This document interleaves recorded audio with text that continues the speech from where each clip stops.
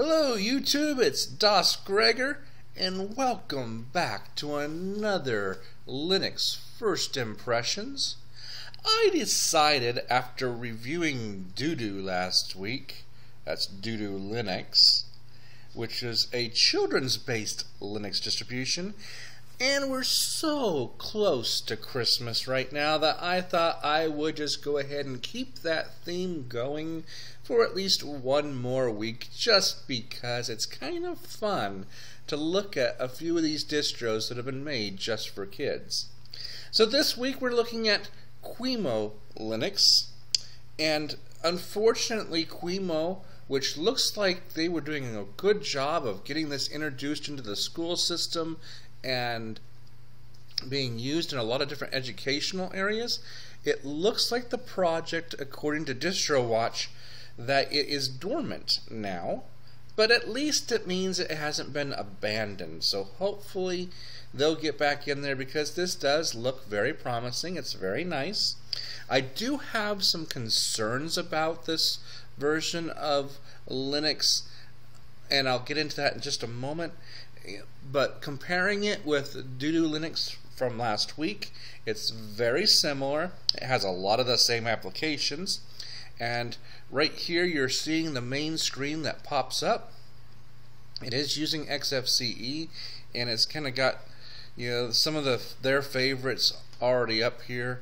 And of course, as I reviewed in Doodoo Linux, everything kind of is child friendly, easy to get into and work.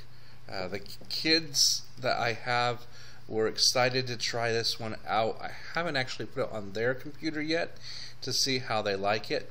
Like the other one, you can run it from the ISO, or you can burn it to a USB stick and run it from there. I think though you might be able to install this one, but I didn't, because once again it doesn't have a lot of the features a standard distribution has to just keep it safe. So, you know, that was the Tux Paint there. Now they have a normal menu system, which you're used to seeing in most distributions, which can be a little daunting for a child, and I think that's what I liked about Doodoo Linux a little bit better, is that everything they needed to use and everything they'd want to use was in a simple graphic interface menu system that didn't confuse them with going through here.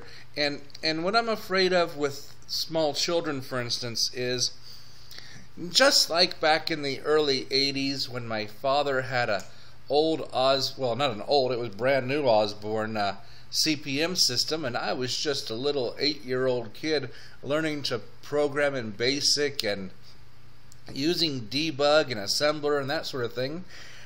I kind of got into some stuff and messed up some assembly programs by hitting the wrong keys and messing a few things up, because everybody knows no matter what you tell a little child not to do, that's exactly what they're going to do. They're going to watch what you do and get right in there and think, I can do this too. Let's run Gparted. That looks like a fun game.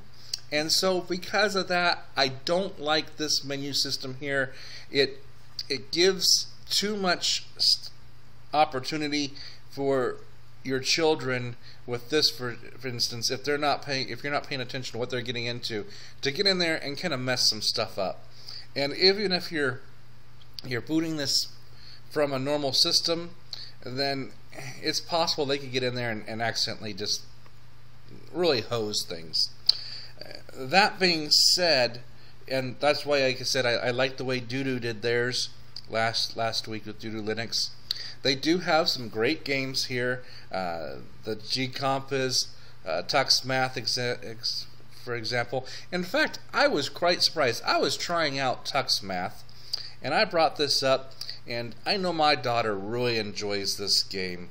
And you can play alone, play with friends, and you go in here, you've got a couple different things that you can do, and simple addition, subtraction, and I'm trying to remember where I was. I think I might have been on Play Art. Yep, this is where it was. I was playing the Space Cadet here, and of course, for a 6 to 8-year-old, this is really good, simple math, easy to get into. And I thought, well, how hard does this get? Because, I mean, does this have an age group that, you know, it's just too elementary for them? So I decided I'll go to Commando and see what it's like. And man, was I surprised. I mean, look at this here. We've got -1 minus x plus -6 plus or -12 equals -37. You know, I know it's been a long time since I've done math, but I'm not so sure I could even solve that equation in enough time for it to come down here and not blow up these Eskimo villages here. I mean, some of these simpler ones, yeah, I can figure that out, but yeah, I'm not going to even attempt to try to figure that out during this video. I'm just going to let them all explode. But you know, some of this, so it does get to be a little bit more advanced than what you would think there. And I think that's pretty good, because I mean, if a child enjoys it at age 8, I think they'd still enjoy this game, for instance, even at age 13 or 14, you know, with the added complexity that is brought to it. Qimo, like I said, I went to their website. I saw that they have gotten this into a lot of the school systems where it's built. I'm not remembering what country this is from. This might be in the United States distro. Off the top of my head, I'm not sure. I should have looked that up. In fact, let me look that up real quick, and I'll get right back to you. And I was right about that. This is a USA distribution. Yeah. If we go on through here, for instance, like I said, we have the educational games there, some regular games. The Compress has some really nice things built into it. Simple for children to find. As I said, though, because of the way this menu system is, you may want to start some of these applications for your children to try them out, or if you don't want to be concerned about them messing things up, I would go to the DoDo Linux and use it, because it has all these things in a simple, easy to use menu. And I'm not saying this is a bad distribution because of it. I'm just saying I have some concerns about letting my children. My children will listen to me really well, and if I tell them don't go into settings, don't go into accessories, yeah. Although with their system right now, it's just Linux Mint, and it has a lot of these programs installed, and I've created shortcuts on their desktop so that they can just go straight to those shortcuts and open them up, and I just tell them not to use the menu system. If they want to look at other things, I ask them why, and then I go ahead and just create a shortcut for them on their desktop so they don't have to worry about that. And if we keep on going here, you can see by just kind of looking at these that it is full featured. It has an MP3 player in there and a movie player and your mixers and all that.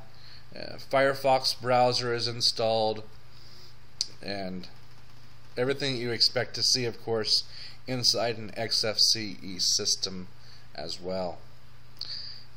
My kids really enjoyed playing with the DoDo Linux last week, and I think they had so much fun that when I told them I was doing another children's distribution, they were really excited to try this one out too. I don't have their comments for this one just yet, but I'm sure because it does have some of the same features as the last one that they will enjoy it.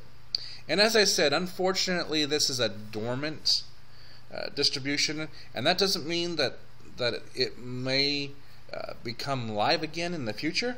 It just means at this time nothing has really been done with it. And I looked at their website, and it looks like they haven't done anything on it for more than a year. So I'm not sure if they have abandoned it and it just hasn't gotten to that abandoned stage. But as a snapshot OS, I think it's great. It still works. It still does what it needs to do to entertain your children, and it's still something that you could play with and your kids could really enjoy to get into Linux. I do think, though, if I had to compare Qimo, and I guess I've said it a couple times now already, between Qimo and Doo-Doo Linux, I do like the Doo-Doo Linux a little bit better. I think it had a few more applications too that were children based. But I really like the graphics. I love this polar bear right here and the Eskimo and just the whole look and feel to it. It just is really enjoyable. I actually like the way this looks though a little bit better than some of the graphics that they used inside of Doo-Doo Linux. But all in all, A+. Very fun, very nice to have, and it's good that there are some other solutions out there for all different age groups, because I think that it's good to introduce your children to other operating systems other than just what they have in the commonplace, such as Microsoft, because if you can get them to understand the basics of computers at a young age, just like myself, when my father was sent back to school by the military in the early 80s to get his master's degree, he bought that old, I keep saying old because this was 31, 32 years ago when he did this, but when he bought an Osborne to do his work, that was probably one of the best things that he ever did for me, because I learned basic programming on it. I learned how to do some assembly language and debug programming, and at the time I was my daughter's age. I was only 8 years old at the time, and because of that foundation I got at such an early age working with computers, when my dad bought a 286 back in '87, I kind of inherited the Osborne. I was doing, before most of my kids in my class were typing up their assignments and doing they were still doing handwritten stuff, I was turning in typewritten assignments in elementary school and early junior high, and that was a good learning experience for me, because I got a good background and a good solid education with that. So I think it's really good, especially in today's day and age when most kids couldn't use an abacus to save their lives, but they ought to at least know how to use a computer. And this is a good introduction to it. So this is the last video probably before Christmas, and I hope that whether you celebrate Christmas or Hanukkah or any of the other big holidays that occur during this time, I do hope that you're safe, that you enjoy your time with your family, that you have a good time. Keep trying out Linux, keep looking at all the distributions. I'll be back in another week with, I was thinking about looking at 2.2 Linux, because it kind of looks interesting. It's a lightweight version of Linux based on Puppy Linux, and I've been wanting to do a Puppy Linux distribution, so I may try to look at 2.2 for next week for the last distribution of the year before we hit 2014. I won't promise anything, but we'll see. Thank you for watching. Whether it's morning, evening, noon, or night, whatever you're having, enjoy it. Do have a good, safe holiday, and we'll talk to you all later. Bye.